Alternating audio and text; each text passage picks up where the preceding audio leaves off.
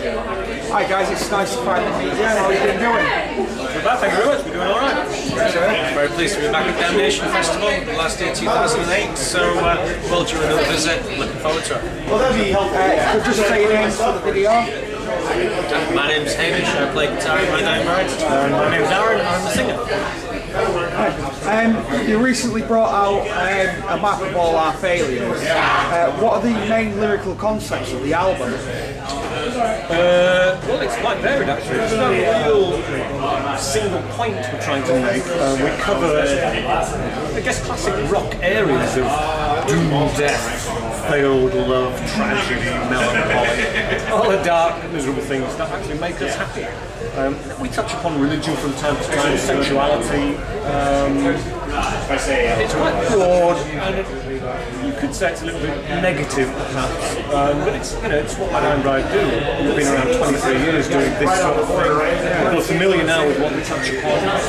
It's not likely to stray too far off the path. This is what we're good at, and we're going to stick to it. How do you feel that a map of all our failure differs from previous My Dying Bride releases? Well, there's a lot of depth and diversity in this particular album. We actually started writing this album as long ago as 3 years back. We started doing the first riffs and first kind of song structures, some of which have ended up actually being on the album. And we started finding ourselves going down a dark, more extreme kind of route. And then we actually put the album on hold at that point in time and ended up doing the Bargest to Whitby much darker, savage-based.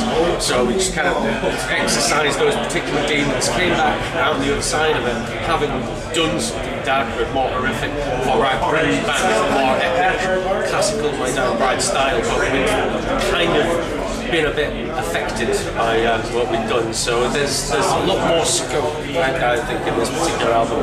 A dark funeral bit, so all more so.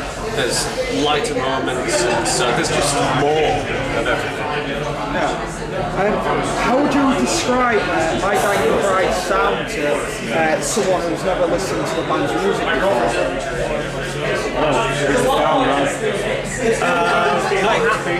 Not happy.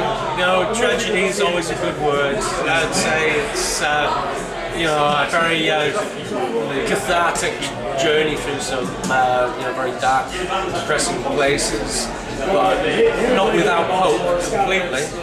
And that's what makes it more tragic sometimes, because there can be hope, and then it's just taken away from it. What song do you feel defines the band as a whole? From the new album or from the whole song, your entire discography? I'll have to say something from the album.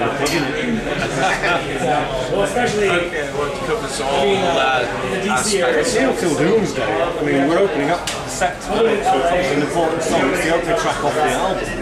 And I think it was put there specifically because it contains quite a lot of the elements people would expect to find in a classic My Dying Bride track.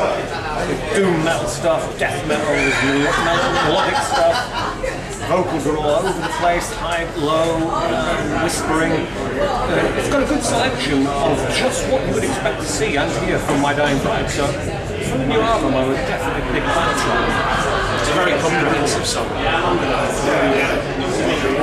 You said earlier the new album has taken 3 years. Some of the songs go back as 3 years ago. So it begs the question: how does a typical songwriting session between the band go? Well, thankfully we adopt a few different methods of writing. In some instances, there'll be some particular musical ideas, motives that start off with one person and then brought to the rest of the band and embellished further that way. Or alternatively, we take inspiration from some text or story idea that Aaron's come up with first. And in some cases, songs are written and rewritten as things develop. Other times, a song's pretty much as it was originally done in one very straight focus kind of way. So the big begins to maintain depth and diversity within our work is that we utilise these different writing methods and use all of them rather than just one single set formula, which could run the risk of covering similar ground. When it comes to writing the lyrics, where do you guys draw your inspiration from? Anywhere really. Predominantly literature. I do read a lot of books. But really, you allow yourself to be influenced by many different things. Some things more so than others. And as I say, books are a good source of inspiration. You know, I'm a bit of a movie buff as well. I do like to check out as many films as possible.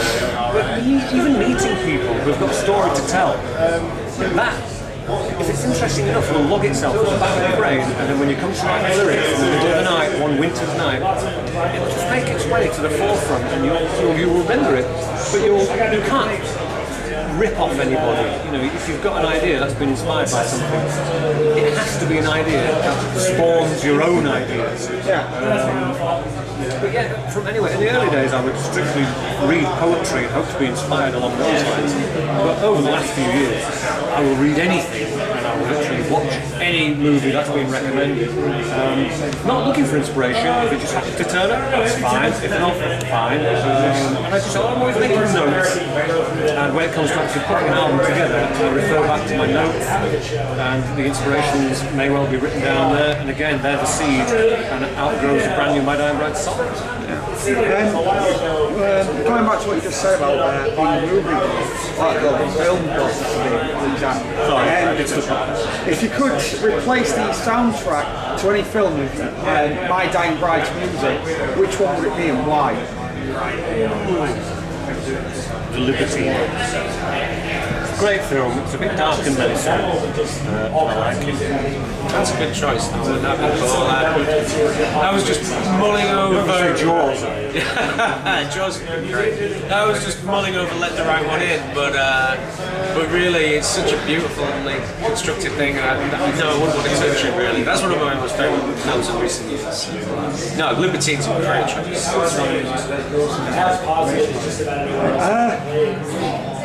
Last question then. This is one that I'm dying to know the answer to. Who has the better metal scene, in your opinion? Yorkshire or Lancashire? Well, I have to answer.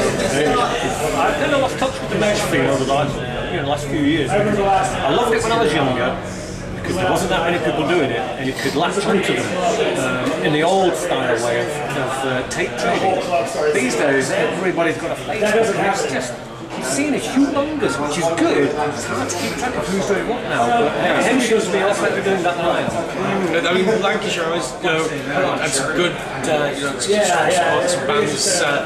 I mean, just straight off the bat, thinking about old bands like Visions and Burial from back in the early 90s, and so there's some people out there and at it, but not being as involved in the local scene as much, so I certainly wouldn't want to be picking one over the other. I mean, there's you've got the likes of Hicate, who are probably more Manchester based now anyway, but then of course in Yorkshire, I don't need to start listing the bands from Yorkshire. Right, thanks for your time, guys, and have a great show tonight. Thank you very much. Cheers.